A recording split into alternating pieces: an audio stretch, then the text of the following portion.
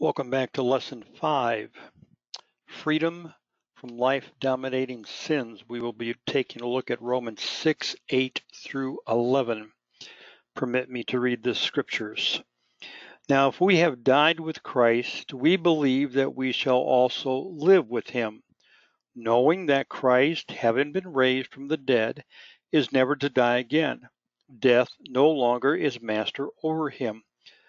For the death that he died to sin once for all. But the life that he lives to God. Even so, consider yourselves to be dead to sin, but alive to God in Christ Jesus. The word if is used no less than 35 times in the book of Romans by the Apostle Paul. You may think that is not necessarily significant, but it is extremely significant. The word for if in the Greek language is a typical writing style, and it means this: if it is a true statement, and indeed it is. Paul writes that it is a true statement that our union in Christ was a result of identifying with his death. He then pens, because of that belief, the pardoned prisoner can equally believe that he will also live with him. This living with him can have a secondary meaning of the final resurrection and heaven and life. But the implications of this line of reasoning would be that I am pardoned, but I'm on my own until I go to heaven. This is not acceptable theology, nor is there any hope offered for the pardoned ex-con. It could be likened to a judge granting the pardon and giving some final thoughts. You are pardoned. Your past criminal activities will not be held against you. I encourage you to live a straight and narrow life. I don't want to see you in my courtroom again. Good luck. And the forgiven prisoner leaves and returns to the only environment he knows, and the cycle continues. Paul says the belief in our pardon leads to the belief I can live pardoned. I can live totally different. I'm not bound by my past to return to my past. I choose to appropriate the abundant life. The Greek word for live means dedicated to God. The release from my captivity to a lifestyle of sin and degradation consecrates my whole being to my factor. I am no longer free to do what I want. I am only free to do what I should.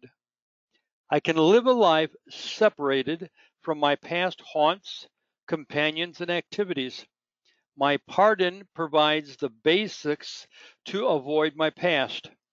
Christ's resurrection over death and the grip of sin is one of those precious and magnificent promises I must appropriate. Paul returns to using the word knowing. Christ died.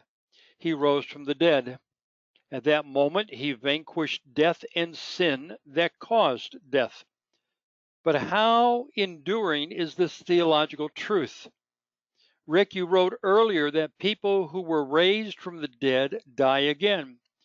So how do I know the genuineness of this claim?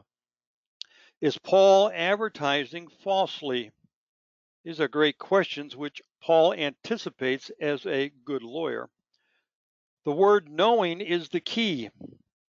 The word for knowing is oida. It means something gained through experience. It is a knowing that comes through seeing or perception. It is a knowledge concluded by living life. This knowing is not through the agency of books or education. It comes by testing biblical principles in real life and noting the results. The pardoned prisoner walks out of the prison yard into the warm sun on a sidewalk that is surrounded by shrubs and flowers and grass. He possesses the basics to start a new life. He has a genuine body of believers that will care for him, mentor him, hold him accountable, disciple him, counsel him, love him, pray for him, and lend aid to him. But there is an internal struggle. Can I trust these people? Are they religious fanatics? What am I getting myself into? I feel like they will control my life. What I know is not the best, but at least I know where I stand with my old gang. But he tries. They help get him back on his feet. Immediate financial assistance is provided. Help him to budget, and slowly the money is not as tight. He discovers that what they teach him makes more sense than what he has previously heard.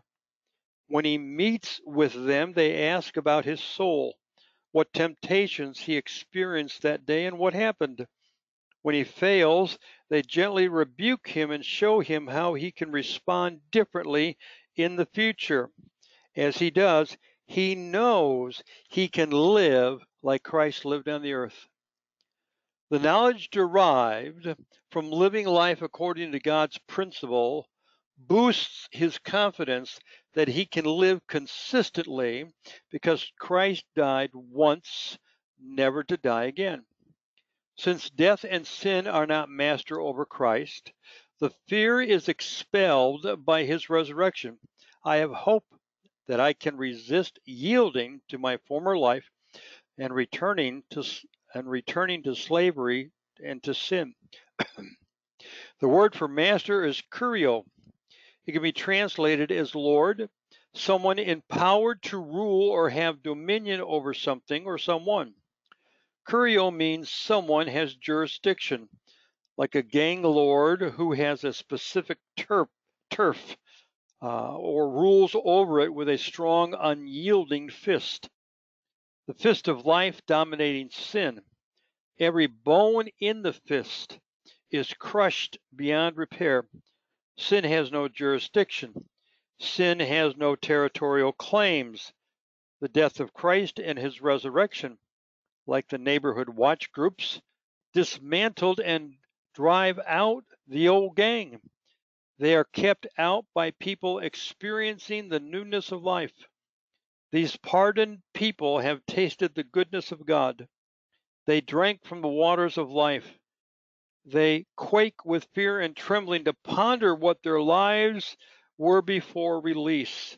How could they ever go back? Christ is God, but lives for God. The second person of the Trinity is equal to and with the Father. Christ Jesus possesses the same attributes, nature, and essence as God the Father. He lives to do the will of his Father. His life magnifies the glory of his Father. The pardoned prisoner focus is to live for God. It is not to live for self because there is a false sense of entitlement.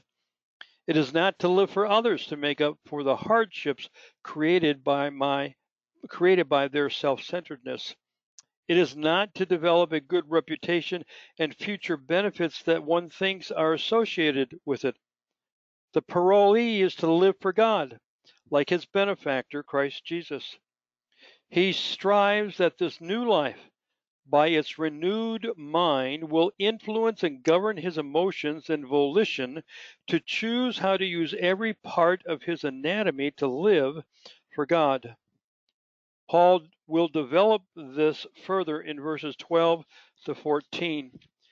Because of Paul's previous exposition, consider yourself to be dead to sin, but alive to God in Christ Jesus.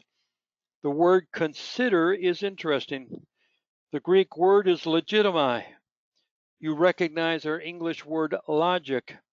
It is translated as reckoned, account for, compute, calculate.